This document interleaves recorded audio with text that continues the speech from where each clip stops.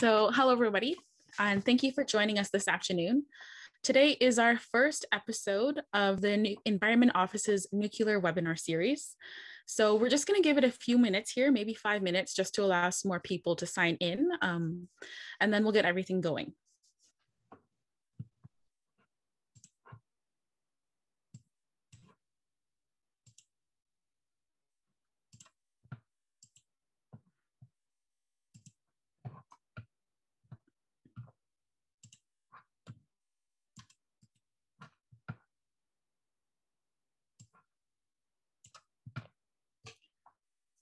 All right, so I see that we have a few people signed in. Thanks again for joining us. So if you are just tuning in, my name is April, and I'm going to be your host today. So again, we're just waiting for a few more people to sign in. We'll just give it about a minute or two.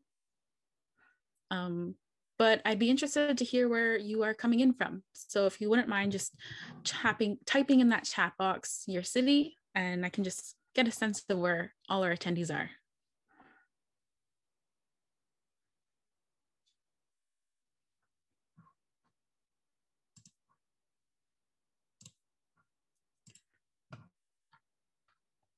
Hi, Jonathan. So coming in from Branch County, welcome.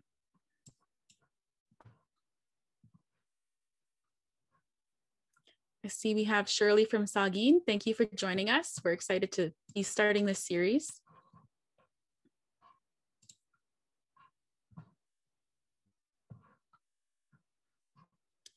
So again, just giving it about a minute or two just to make sure people are signing up and getting on here.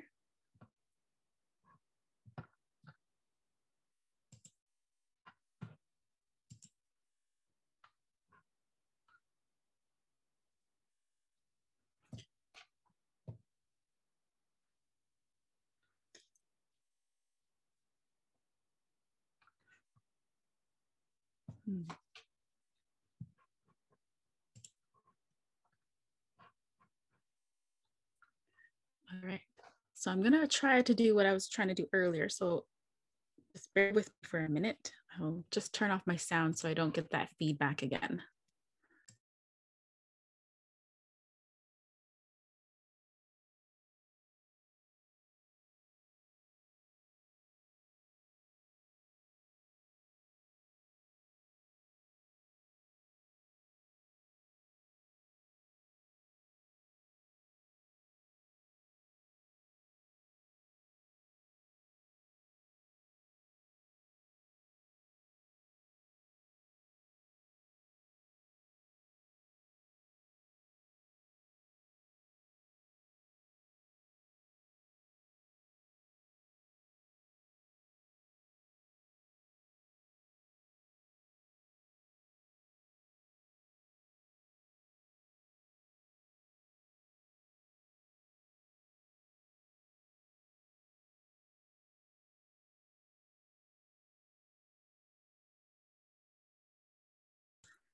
Okay. Nope. Stop. There we go. Now that's working. So again, thank you for joining us. I think we'll just get started now. It's 2:05. So welcome everybody to episode 1 of the Environment Office's nuclear webinar series. My name is April, and I am the Community Engagement Manager with the Saugeen Ojibwe Nation Environment Office. So I've been with the office for almost 5 years now, and I first started out as the event planner. Over the past few years, I've planned a number of events, including the Free, Prior, and Informed Consent Conference in 2018, the Denny's Dam ribbon cutting ceremony, as well as many community sessions for various projects with the office. So today's episode is going to introduce you to what this series is and what you can expect from it in the next coming weeks. And we're going to give you an overview also of the materials we sent out earlier in January. So right now, I'd like to introduce my co-host, Carlene, who is joining me from the office and will be helping me throughout today's webinar. Thanks, April. Ani Bojo, Wabamigas Indigenous, Makwando Dem Neashingabing Donjaba. My name is Carlene Kijik. I'm the Community Outreach Associate for the Saugeen Ojibwe Nations Environment Office.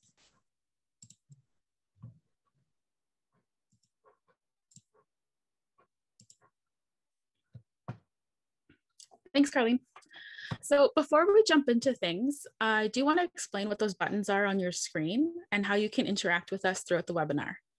So the first button you're going to see is the chat button. I think it's going to be about your left-hand side or somewhere on your screen, depending on what you're using, a phone or a laptop. But with this button, you can send Carleen and I messages directly, and we can answer those for you.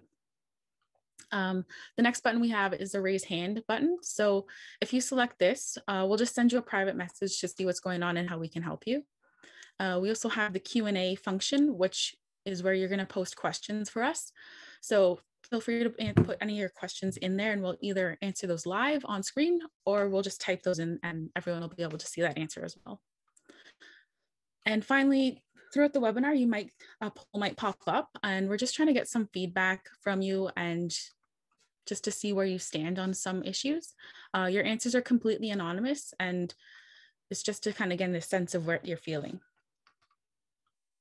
So now that you know how to use those functions on your screen, let's get started. I'll pass things over to Carleen now. Thanks, April. We're excited to bring you this webinar series. The goal is to provide you as community members of the Saugeen Ojibwe Nation with accurate, unbiased information on the nuclear industry. We hope that in talking with people in various fields and areas of nuclear industry, you will gain a better understanding of the issues that face the Saugeen Ojibwe Nation territory. We are reaching out to experts in the field and bringing these people to you to help give you a better understanding of the many facets of the nuclear industry. This isn't a one-sided issue that we take lightly. We want you to be fully informed on the industry and what it means for the territory. We hope that you'll be able to take something away from these webinars and get a sense of a bigger picture that the nuclear industry makes up. Now, there are a lot of acronyms that our office uses. I'd like to first explain what these are. The first one is SON, also known as Saugeen Ojibwe Nation. This represents the two communities of the Chippewas of Saugeen First Nation and the Chippewas of Nawash-Unceded First Nation and their shared territory that encompasses over 2 million acres. The next acronym is OPG, Ontario Power Generation. This is the company that our communities engaged with on the low and intermediate level waste. Next, we have NWMO, which stands for Nuclear Waste Management Organization. They are responsible for managing and finding a permanent storage solution for Canada's high-level waste. Another term you'll hear is DGR. This is a deep geological repository. This is the proposed solution for storage the waste from generating nuclear power. This involves digging 500 meters into the ground to create an area where the waste would remain. I hope that this clears up some things and helps you understand the presentation a little bit better. As you know, we have a nuclear waste issue in the territory. Last year, we held an unprecedented vote on OPG's proposed DGR for low and intermediate level waste, and this result was no. This has stopped that project, and OPG is no longer pursuing a DGR as a storage solution for low to intermediate level waste within SON territory. However, this does not take away the waste or deal with the waste here in the territory. The new proposed project in the territory is NWMO High Level Waste DGR. Now we understand that there are similarities between these two. They are both deep geological repositories dealing with two different forms of nuclear waste. However, OPG's proposed DGR has been canceled. NWMO is still conducting tests and studies of the area for the proposed high-level DGR, and they will be informing the members of SON of the project.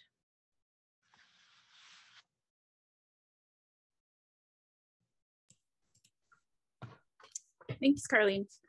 So now I've just opened our first poll, and it should have popped up on your screen. So if you want, please submit your answers, and I'll just leave that open for a minute or two and see what kind of results we get there. So earlier this month, you should have received a package from our office. In it was a booklet outlining NWMO's proposed project, along with an infographic. It was sent out to on-reserve addresses and available on our members portal on our website, or you could have requested a digital copy through email. So I'm just gonna close that poll now just to see where we stand. So I did get a few results there, and I'll share those results with you. So it's good to see that, you would like to have more webinars like this. It's a new feature for us and we're just experimenting with it still, and we're trying to master that. One-on-one meetings, that's definitely something we can look into. Pre-recorded videos as well, that's another thing we are looking into at the office, and emails. So yeah, we can definitely try and get more information out through email methods. So I'll stop sharing those. So thank you for taking part in that little poll there. So now I'm going to pull up that infographic and just review the key differences between the projects.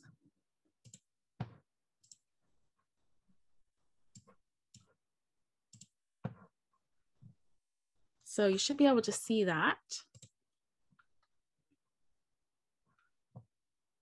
So the biggest differences is that OPG's DGR is no longer a project, and it will not happen here in San territory. We wanted to show you both of these proposed DGRs side by side because one of the most common things we hear from community members is that you feel you've already made a decision about this issue. The truth is only one project has been dealt with, the low to intermediate level waste. But this other project DGR is designed for a high level waste. This is the used fuel from the reactors, and that's what we are dealing with now.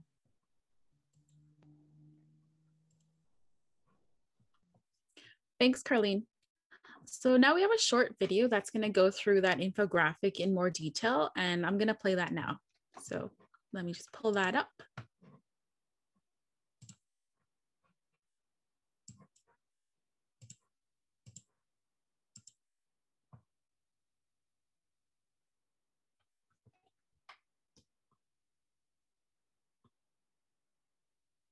Deep geologic repositories. We have a nuclear waste issue in Sauking and Ishnabaking. In 2020, the Saugeen Ojibwe Nation San communities voted no to OPG's proposed DGR for low and intermediate level waste. Now, there is a new decision ahead. NWMO has purchased land in San territory to explore a different DGR for high-level waste. We have outlined the key differences between the OPG DGR and the proposed NWMO DGR, starting with who. NWMO, or the Nuclear Waste Management Organization, is a federal organization with the mandate to develop and implement a long-term storage solution for Canada's used nuclear fuel. OPG, or Ontario Power Generation, is a Crown corporation fully owned by the Government of Ontario. They gave consent commitments to SON in 2016 for NWMO and 2013 for OPG. NWMO's project status is that the site selection is in process, boreholes are to be drilled to test the suitability of rock and test underground conditions near Teeswater, Ontario in spring of 2021. OPG's project was cancelled after the SON free, prior and informed consent vote did not support the project. Now we'll look at the waste.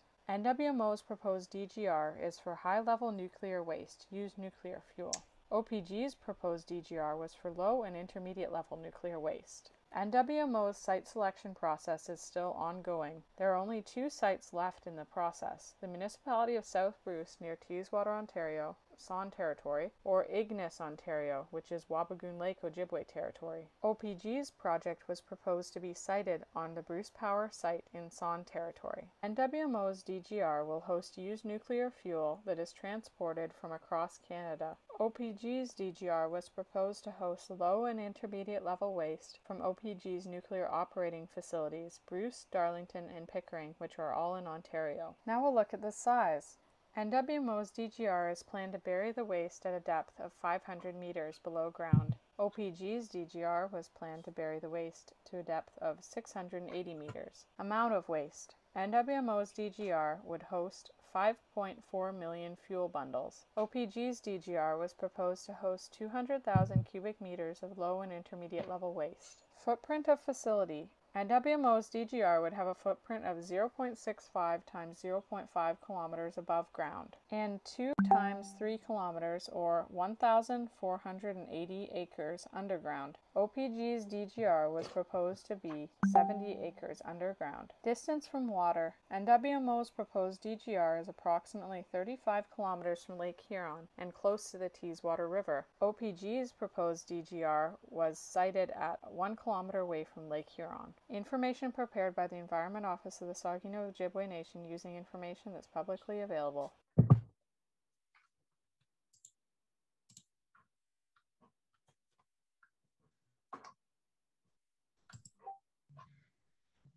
So moving forward, you can expect more engagement efforts from NWMO's team. They will be explaining their project, what it is for, and how it works. What you can expect from the Environment Office is offering you webinars and other activities that will help you understand not only what NWMO is proposing, but how the nuclear industry works as a whole. This is not our project to share or to give information on. That information must come from NWMO. We are here to help the community understand what it is that they are proposing, what they are doing, and we will help you understand this by talking to others. This may be in the form of scientists, other communities dealing with similar issues, geologists, or other experts related into the field. We are aiming to give you as much information as possible. Thanks, Carlene. So we're coming to the end of our presentation. And oops.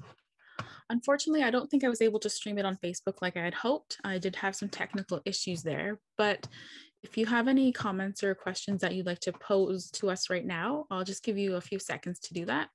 But again, we are coming to the end of our presentation there. So before we go, I'd actually like to quickly go over the Environment Office's new website and the members only portal. So we have a new website and members only portal that contains information that isn't open to the general public. You can find the latest information on projects here, upcoming events, and even create discussion boards with other community members. So this will be a really valuable tool to you as community members to keep up to date on current projects. And well, we're going to post information here regularly. So if you haven't already done so, I would really encourage you to create a profile and check it out. You're also going to find like past recordings of webinars like this on that portal as well. So that concludes episode 1 of the Environment Office's nuclear webinar series. Thank you for spending the last 20 or so minutes with us. Next week, we're going to be hearing from Carl Kijik and how traditional stories relate to today's issues. If you have any further questions or would like to speak more with someone from the office, please reach out. You can find our contact information on our website, saugeenojibwenation.ca. Also, if you have any ideas for future episodes, we'd love to hear those. So miigwech and see you next week. Yeah.